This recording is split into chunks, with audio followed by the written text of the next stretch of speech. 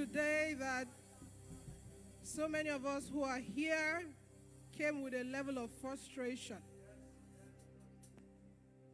And I know I understand. But we're going to take that frustration to the place of prayer. You know, the scripture says, and when Zion travails, she shall birth.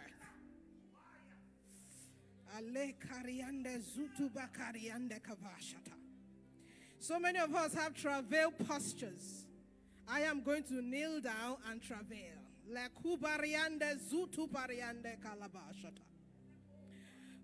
We give you all the glory. We worship you, oh Lord. You are worthy to be praised. We give you all, we give you all.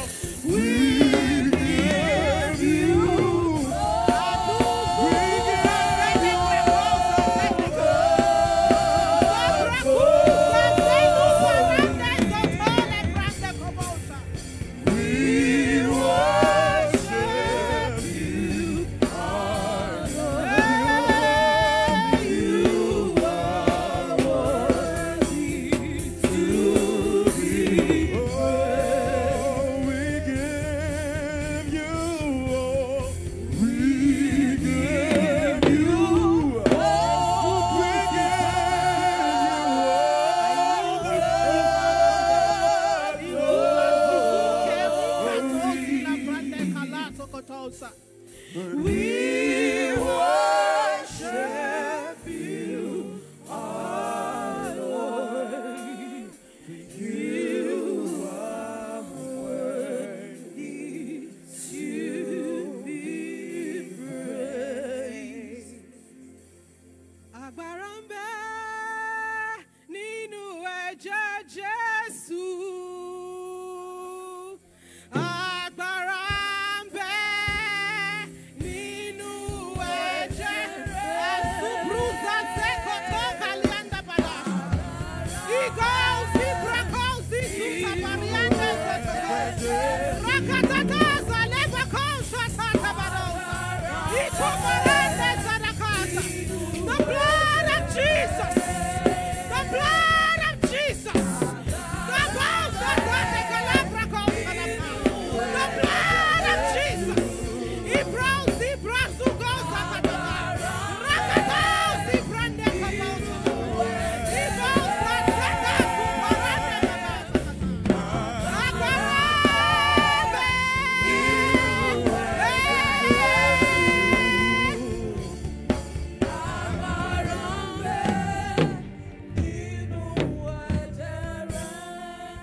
Prophetically, we're going to call the blood of Jesus 7 times.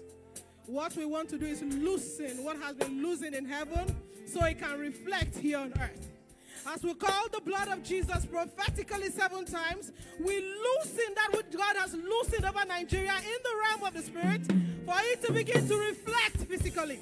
And so on the count of 1, the blood of Jesus, the blood of Jesus, the blood of Jesus, the blood of Jesus, the blood of Jesus, the blood of Jesus, the blood of Jesus.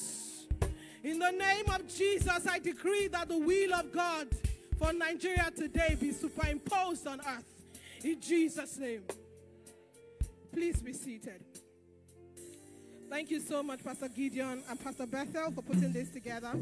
I want to say a very huge thank you to every man of God who has graced this altar today.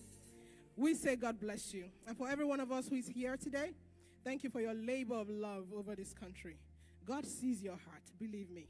He knows how much you love this country. But you see, no matter how much you love Nigeria, you can't love it half as much as Yahweh does. So our call as the body of Christ is to submit our will to the will of God for this country to become that which God sees. And if we find ourselves going against that original will, we're fighting the very God that created this country. And I need you to open your hearts and listen to me with every inch of your heart. And I pray that as you listen to me, that every sentiment in your heart, you'll begin to drop them. Because much more than anything, God is the biggest chess master in the game of chess. Believe me when I say so. And today we are going to be reading very quickly Joshua chapter 1, verse 3 to 6, because we want to pray for the economy of this nation. Every place that the sole of your feet will tread upon, I have given you, as I said to Moses. This is God speaking to Joshua. And he says, from the wilderness and this Lebanon, as far as the great river, the river Euphrates, all the land of the Hittites, and to the great sea towards the going down of the sun shall be your territory. No man, verse 5 is very interesting. We'll come back to verse 5 as we go through. He says, no man shall be able to stand before you all the days of your life. As I was with Moses, so I will be with you. I will not leave you nor forsake you. Then he goes to verse 6. Be strong, Nigerians, and be of good courage. For to these people you shall divide as an inheritance the land which I swore to your fathers to give them.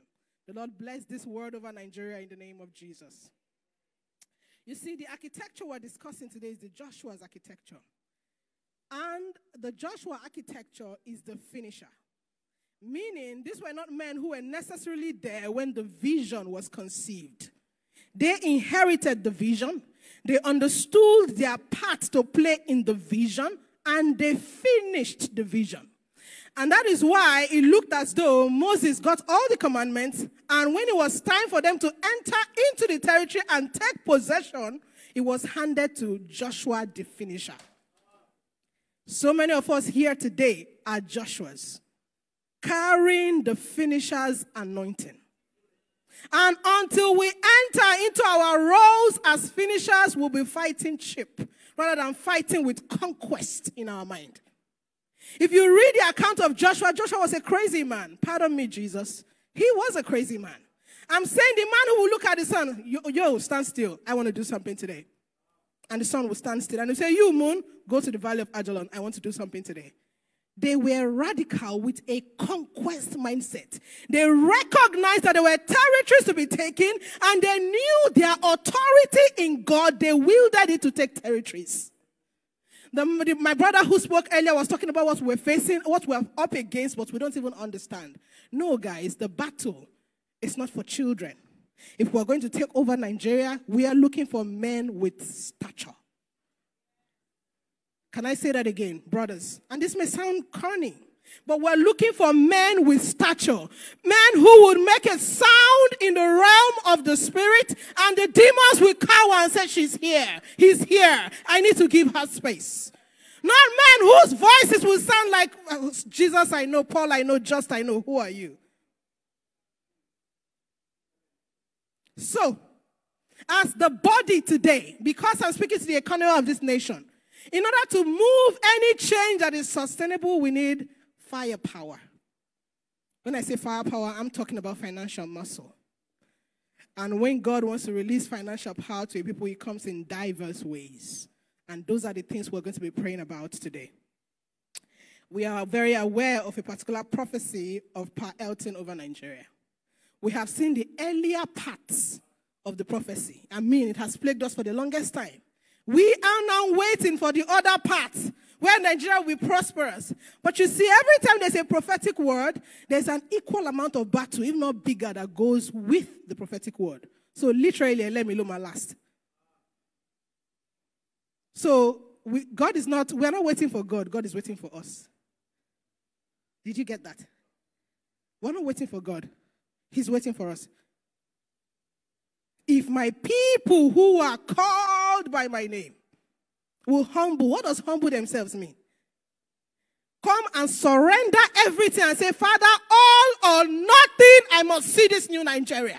And they give it their all, surrendering their personal ambitions to say, this means nothing until that which I have seen in my eyes about Nigeria comes to fruition. That's what it means to humble yourself and come before God.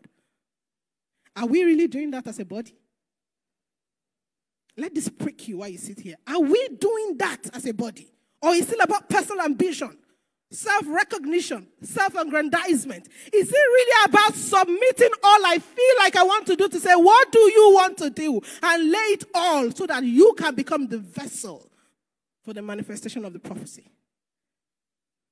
Believe me, those who hold the souls of this country will not give it up without a fight. The big question is, are you ready?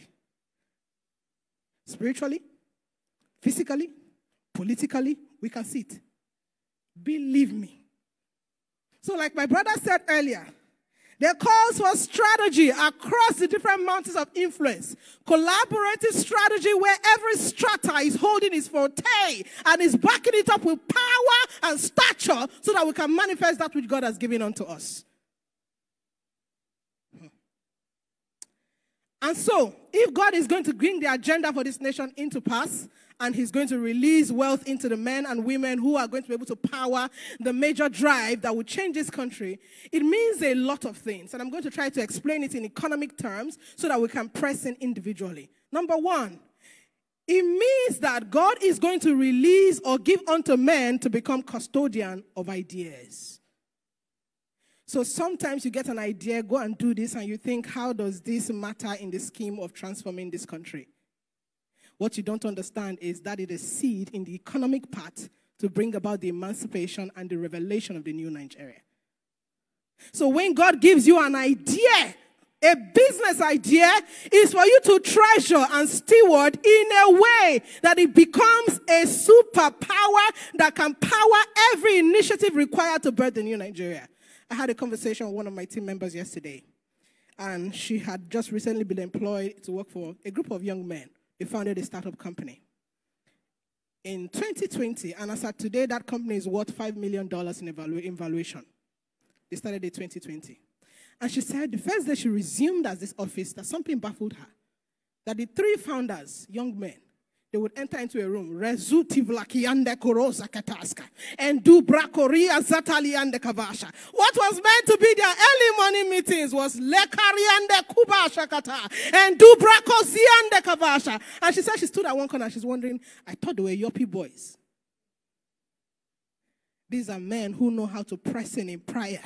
They get business ideas that God can transform with the speed of light until they become powerful enough to power kingdom agendas. Most of you are sitting here and you are playing with what God has given you. You have no idea what you carry as a vessel to the transformation of this nation. Stop playing. Our time is up. Number two, custodians of investable global businesses. Investable global businesses. Everything in life rises and falls to the level of structure you have in everything God has given unto you. God will not come and force your eyes to see what you carry. God loves you. But you see, if you have a relationship with the Holy Spirit, He will give it to you as it is. He'll tell you, can't you see what I've been showing you? And if it takes him 10 years to attempt to make you see, unfortunately, that's on you, not on him. Investable global businesses. Businesses that the private sector, aka the church, will sit in meetings that matter in the world and they can legislate. At that point, they can rally economic power to move things in this country. Imagine if Mark Zuckerberg was a Nigerian and a believer. You didn't get that.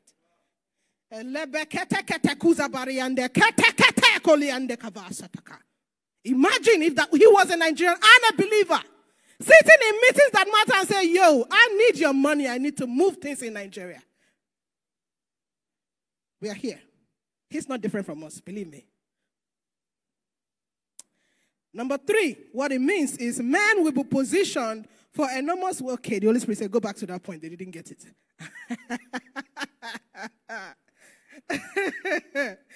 So, it means to say that when God gives you an idea, as a believer, especially as part of the end-time army, your first prerogative is to sit with God until he shows you where he's going with that business. So you have an understanding of what you carry, so that you walk worthily of what you carry.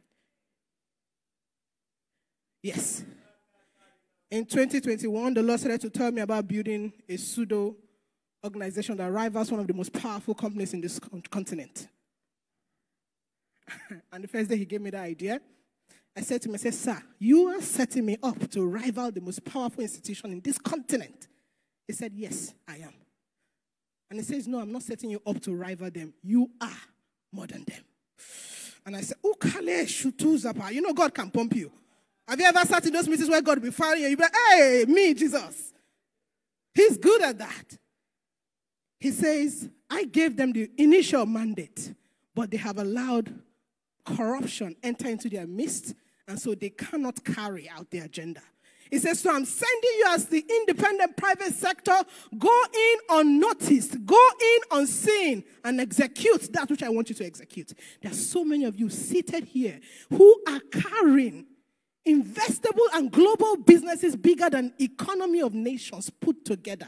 But because you cannot see it, God will be saying, when will this girl get it? When will she get it? When will he get it?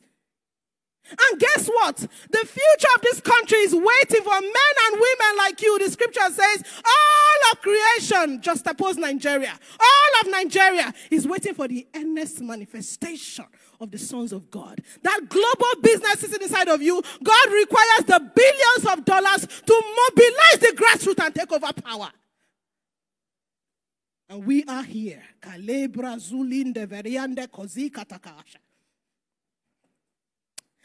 Number 3, what it means economically is men will be positioned for enormous wealth transfer, those capable of paying the debt of nations. My brothers, I feel like to a very large extent, we sabotage ourselves as believers. And I mean this respectfully. Holy Spirit says, say it again 3 times. I feel like as believers, we sabotage ourselves. And I say that respectfully. I feel that as believers, we sabotage ourselves. And I say that respectfully. We alone have access to the mind of God. Do you guys recognize that? I'm saying we have access to the mysteries of God. I'm saying the God who knows the beginning from the end from the beginning. We have access to that. I'm saying God can come to you and say, just, I'm doing this in Nigeria. Do you want in? That's what we have access to. But with that level of access, see what we're producing. Is that not self-sabotage? You should leave here very angry at yourself. The number of things that played out in the political arena in the last 3 weeks, I was saying to Pastor Gideon, God showed me and he told me clearly, exactly this was how it was going to happen. I was busy telling God I won't take it. I will not accept it. This cannot be. And he just went quiet on me. I went back 3 days later. I said, sir, you said? He said, but I've told you.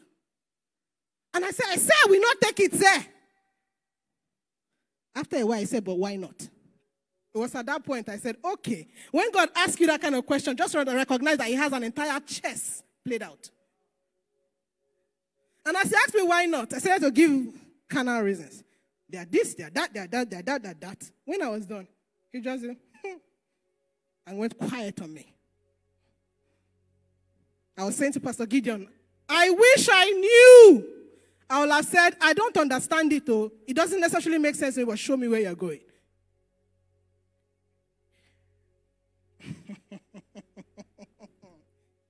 You see, sometimes, my dear brothers, I will be very honest with you today. Some of us are fighting against the very God who is fighting for us.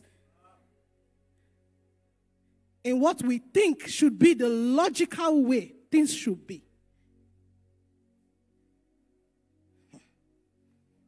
Pharaoh was the king of Egypt. And God chose to show him the dream so that he can preserve the people. Yet, it was Pharaoh. You think that God is dead? I ask you, believers, you think that God is dead? That people should be saying, make me the Joseph, and make me the Daniel, make me the Esther, send me in there, give me their souls, give me their life, give me their heart, give me their control system. The men who run the systems are run by others under. Do you recognize that? The men who run these systems are run by others under. We should be the others if we're not the ones there. Daniel was old. After 3 dispensations, they will still go and look for him inside his cave. Sir, you were relevant to show us what to do. We are the believers. Our ministry does not end in the church. It starts in the church. And if we tabernacle in the church, we are wasting firepower that the world needs. So believers, wake up! Nigeria is waiting for you.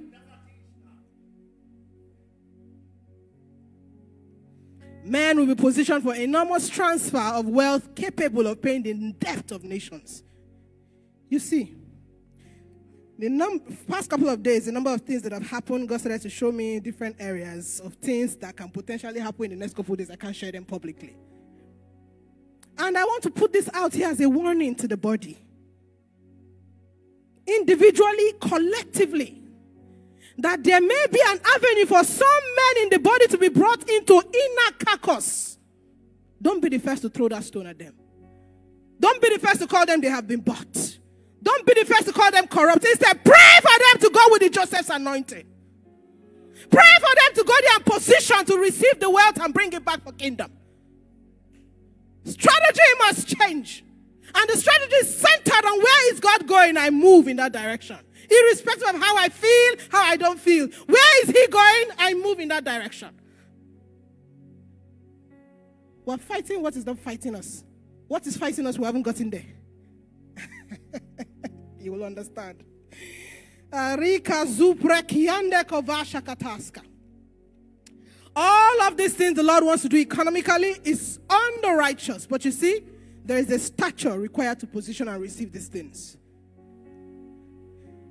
There is a stature required to position as these things. If you must become that person, you must understand Joshua chapter 1 verse 5. Joshua chapter 1 verse 5, he says, no man shall be able to stand before you all the days of your life, as I was with Moses. Believers, can you say that with your chest? That if you enter into places that be, no man will be able to stand against you. I came to prick your soul so that you leave here angry. Can you say it with your chest that you will enter into places where there are vultures, there are serpents, there are demons, and you will say, no man, and it will be.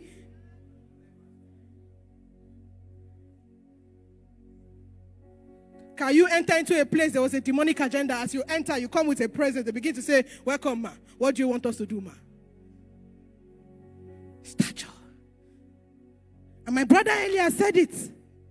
This is the time where we tabernacle in the place of prayer and we ascend until we touch something in the spirit. What we are touching is not what is going to buy us rice and beans, sir. Ma. What we are touching in the realm of the spirit is kobinomi. Talk and do. Let me share this vision. A day before 2 days before the primary elections, we do a normal every midnight prayer with some of my ladies who I mentor. And at this midnight, what we pray for is yieldedness and alignment of the body of Christ and this nation, the continent. That's what we pray for. And at this night, we were praying. And I saw in the spirit a particular politician's mouth being rubbed vehemently with incantations. It was this vehemently. I'm not talking about lipstick kind of rub. With incantations. And as I was looking at it, I was so angry. I said, what's the meaning of this nonsense? And as I said it out, I said, this is what I see in the spirit to my people. Let's pray about it. Oh, la Brazil and the Kavaso Kotoska. 2 days later, the very thing we saw was what happened. Everything you see the demonic world manifest is a copy of what exists in God. I hope you recognize it. And the higher power is in God. So if there's cobinomy for them to rub mouth and they say a thing, everybody follows. You carry the bigger cobinomy. You are the inventor of the cobinomy. But can you boast of that? Can you boast of that? If the economic team of the nation is going to be inaugurated, can they think of a believer? And if for any reason you enter there, can you ravai in the night and go into an economic meeting and tell them this is what the Lord has said to me and this is what we are doing? And all of them say, yes, ma, we follow. We fight differently these days. Move. Where you are tabernacling, God has moved. If you understand what I'm saying. You are fixated on men. God is fixated on the kingdom. Believers, God is not fixated on a man. He's fixated on the kingdom. Why are you staying where God has left? It's about an agenda. What is the agenda? Do you understand the length and breadth of it? I spoke to two finance consultants 2 days ago. And why she was, of course, believers. And while she was talking about how she didn't understand what was going on in the political scene, I said, can we move from that conversation? Can I ask you a straight question? I said, what is God's agenda for Nigeria economically? She couldn't talk. I said, that's the problem, sis. I said, that's the problem. You're fighting a battle that doesn't exist. Where is God going economically in this nation? Do you have a blueprint? Do you have a framework? What are you doing here if you don't? What is your prayer time about if you don't have it? Why then should they bring you to the carcass of people who will transform this nation? What do you have to bring to the table? We have access to divine intelligence, both for corporate and social relevance and transformation. What are we doing with it? You are in the food industry. There's food shortage, berate in Africa right now. You don't even have an answer for it. Yet you pray every day. I'm challenging you to change your strategy. Guys, change your strategy. The concept of taking territories is for all of us to divide and conquer. Stay in your place as the economic person and say, Father, the economy of this nation, give me the blueprint. Give the other person in media the blueprint. Give the other person in politics the blueprint. And we converge with power and begin to execute. That's the strategy. Until we get to that place, on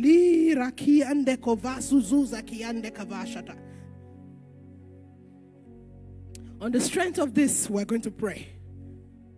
The first thing we're going to pray for is the wisdom to transform divine intelligence into corporate, social, political relevance. Social, corporate, political relevance. The wisdom to transform it. And you see, guys, I like that. Some of the things I teach, I don't just teach them to motivate. I like that. By the grace of God, I'm an embodiment of some of the things I teach. Or most of the things I teach. In 2020, I was talking to God about the unemployment situation in Nigeria, Africa actually. And I said to him, I'm tired. What can we do about it? And he said to me, this is why it's happening. And he showed me 3 different things we were doing wrong. And says, if you want to correct it, do it this way, this way, this way. From that conversation, we birthed an entire curriculum that would end youth unemployment in Africa. We're working on it underneath. That's just one amongst the plenty things. I find that our biggest challenge is we don't even understand the God we serve. Honestly. We think the God we serve is for bread, butter, provision. He's for those things. But beyond it all, He created the heavens, the earth, everything that exists in any realm that exists. So if you are relating with God on the strength of, I want an admission, sir, that's all you get. And those who are able to relate in a level where they get even the heavens as their inheritance, they collect it. Men who will sit at territories and command an entire territory, physically and spiritually. They know that the power exists.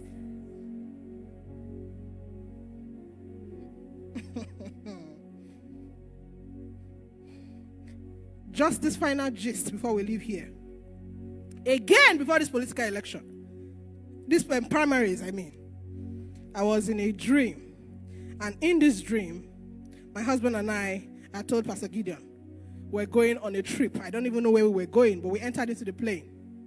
And as we had boarded the plane, as the pilot took off, I heard the Holy Spirit in the dream tell this pilot to land your emergency at this place. And I said to the Holy Spirit, but this is not an airport. He said, tell him now. This was in the dream. And I obliged. I said, Mr. Pilot, I need you to draw an emergency landing here. I want to get down. And in the dream, surprisingly, the man obliged. In fact, he took the plane and went over water and then landed on ground. Apparently, there was a private airspace there. The man landed there, dropped me, and then took off with the plane. As he took off with the plane, I began to see what was a turbulence. The kind of turbulence I've not even watched in movies. God bless you. The kind of turbulence I've not even seen. Oops.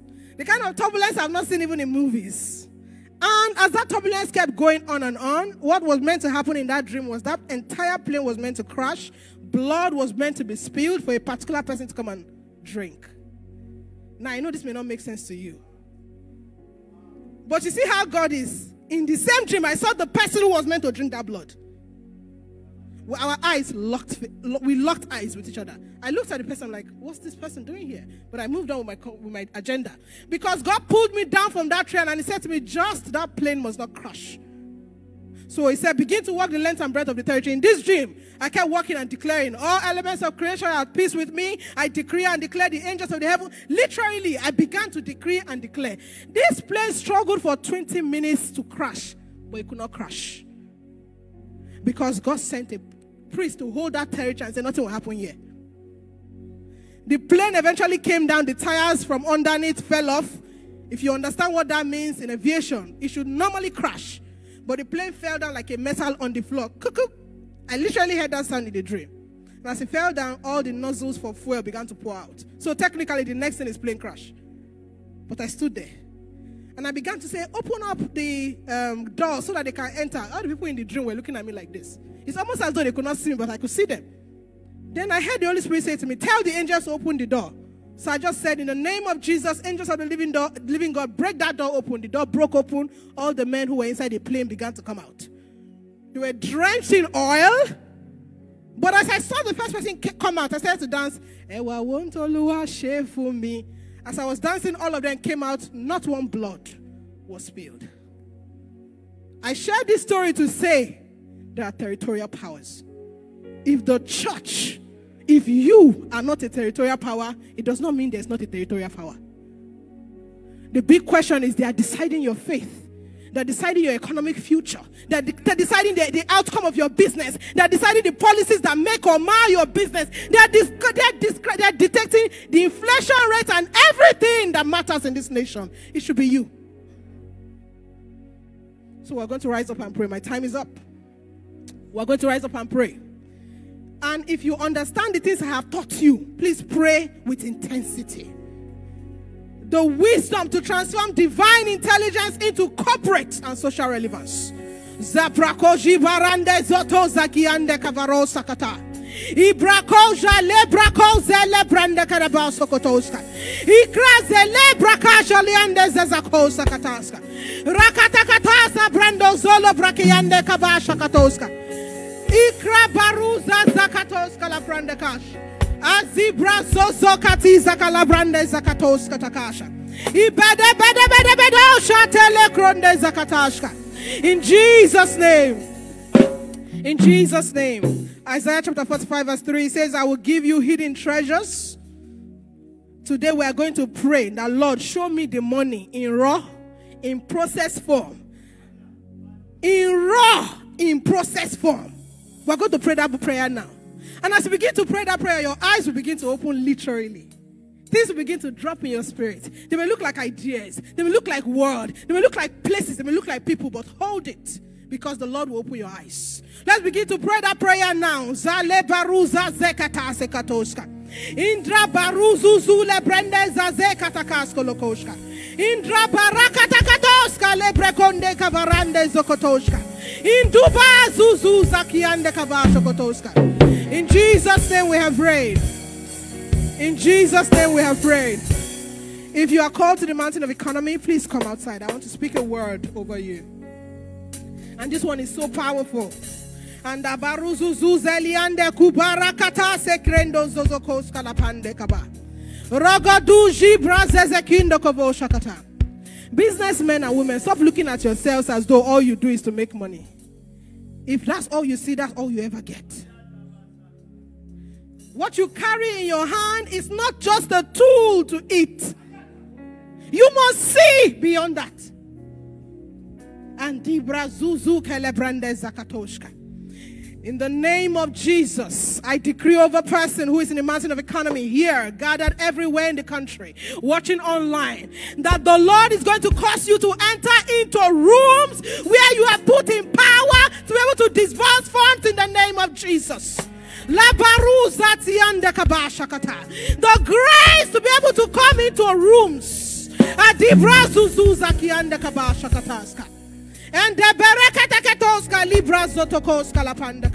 In the name of Jesus, I release wisdom and mental agility to scale.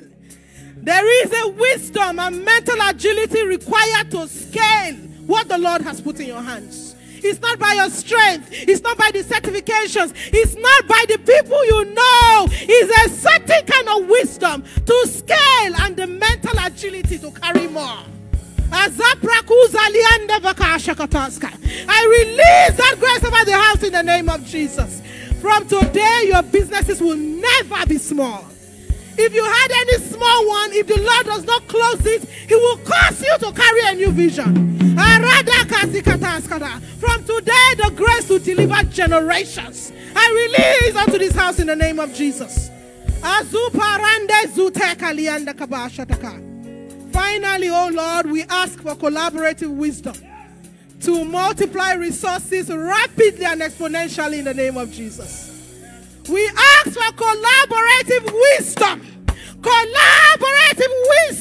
to multiply resources rapidly and exponentially in the name of Jesus. That I will see you, I will not look at you as my competitor. I will see you as somebody who our 1 + 1 can become 1 million. Not even 10. Yeah. There is a mystery that gives 1 + 1, 1 million, not 10. And that's the grace for multiplication exponentially. I release over Nigeria in the name of Jesus.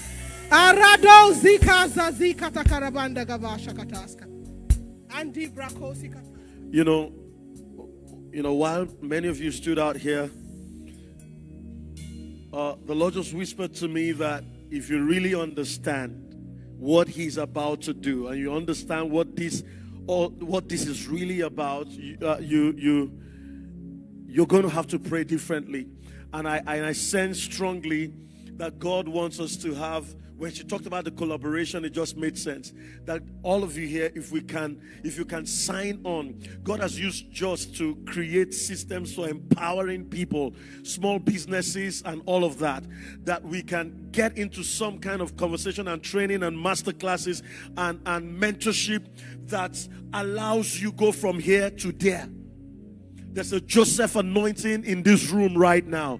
Did you hear what I said? Those of you watching online, the Joseph anointing is that anointing that helps you interpret and turn your tongues to economic solutions.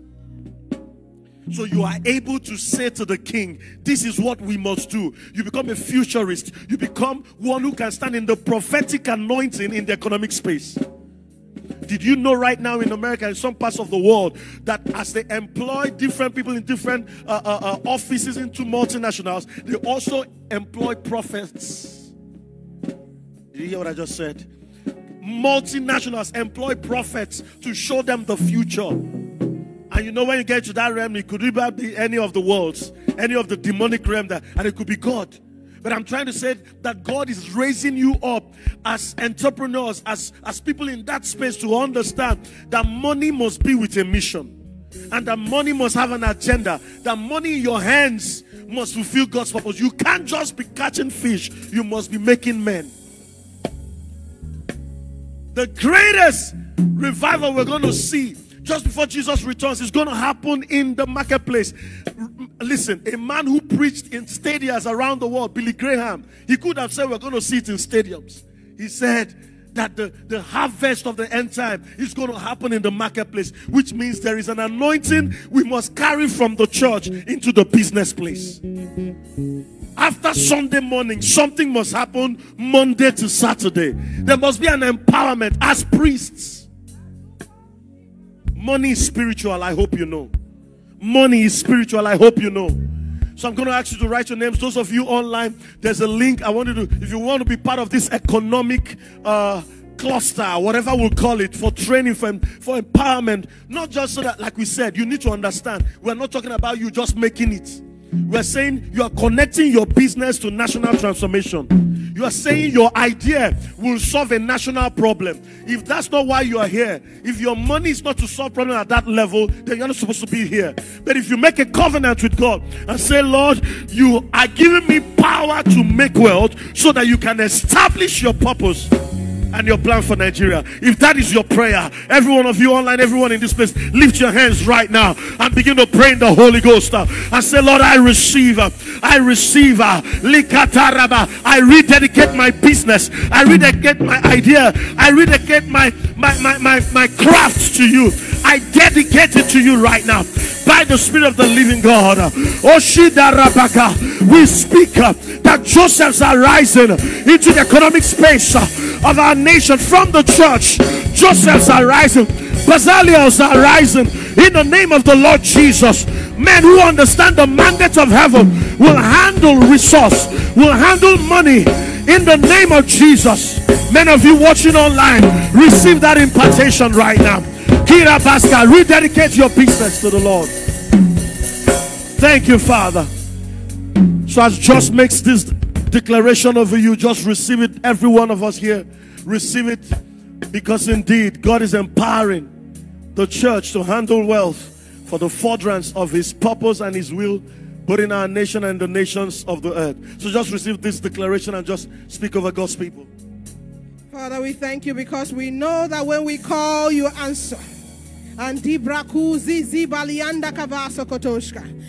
lift up our hands to the heavens today, we decree that the heavens be open over these ones and everyone who is gathered all across the world in the name of Jesus. The heavens be open for economic ideas, for economic blueprints in the name of Jesus. The heavens be open and the anointing for scale be released unto you in the name of Jesus. From this meeting, you begin to see how that small business is a multinational. And I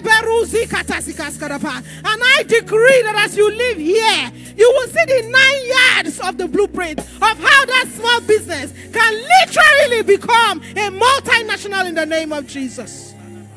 The Lord who is able to do for one is able to do for all. I cited the example of the startup earlier. Right now they have 200 staff starting from their homes. It's the same God they serve that you serve. And in the name of Jesus, I release that grace in the name of Jesus. Much more than anything, an expansion in your mind to see how you can collaborate with men and women, be they in the kingdom or not. The wisdom to collaborate and take wealth where it belongs in the name of Jesus released unto you. I hear the Holy Spirit say, decree this unto them. And some of you may have to expand your knowledge in this area. There's something called negotiation.